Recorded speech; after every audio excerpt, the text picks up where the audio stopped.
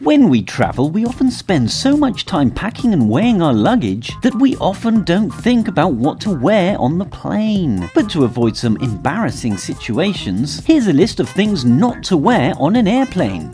Know before you go!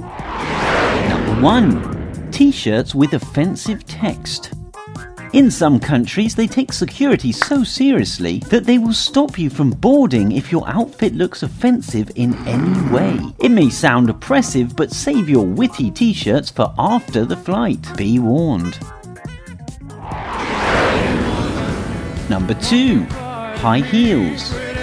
High heels are always a bad choice when flying. Firstly, when you're asked to remove them like everybody else, you really don't want to be walking around barefoot. HPV is a highly contagious virus. Also, during the flight, high heels will become uncomfortable, so you'll want to take them off again. Just think about how many people's bare feet have been where yours are. Number 3. Perfume. This one is for the people around you. If you wear too much heavy perfume, it can annoy the passengers sat next to you, or they might have allergies or an asthma attack on the flight. So think twice before bathing yourself in cologne. Number 4. Tight clothes. Tight clothes are never a good idea on flights, especially when it's longer than 4 hours. You might suffer blood circulation issues. Wear loose, comfortable clothes or special compression socks and walk around whenever you can. Number 5. Complex clothes. You have to remember that the spaces inside the airplane are very small, especially the bathrooms. So if you have to remove garments and contort into strange positions, just remember there's not that much elbow room when you're up there.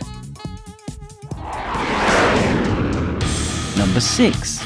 No metal. Everything containing metal is always a problem when you have to go through airport security. You will have to remove it all and leave it in a tray. Think about that if your sweater or trousers has metal ornaments on it. Number 7. Summer clothes. During the summer, we usually wear summer outfits, but it's not the best option if you are flying on an airplane. They tend to use air conditioning, very cold air conditioning. So always remember to bring a cardigan or similar and avoid catching a cold on the first few hours of your holiday. Number 8. Contact lenses. If you have a long flight, it's better to take your lenses out, especially if you're going to sleep. Due to the constant air conditioning, the humidity can be very low, making your lenses get dry and can irritate your eyes. Number 9. Flip-flops. Airports can get very hot sometimes, so if you are wearing flip-flops, you can imagine the result, right? Sweaty, smelly feet that stink of cheese. And again, going barefoot at airport security. So before you get embarrassed smelling bad in a tight space crammed with lots of people, choose better shoes. Number 10.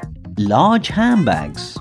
You're on an airplane, not the beach. Remember, everything is reduced here. Do you really need to bring that huge handbag? Try choosing a smaller one. Not only will the other passengers thank you for it, you will feel more comfortable too. Have you ever had a wardrobe malfunction while flying? Comment below.